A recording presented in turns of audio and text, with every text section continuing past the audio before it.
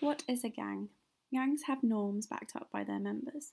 But do gang members have to actually engage in crime in order to define what the gang is? The Eurogang network of gang researchers has agreed on a definition for which there are 4 characteristics. Durability.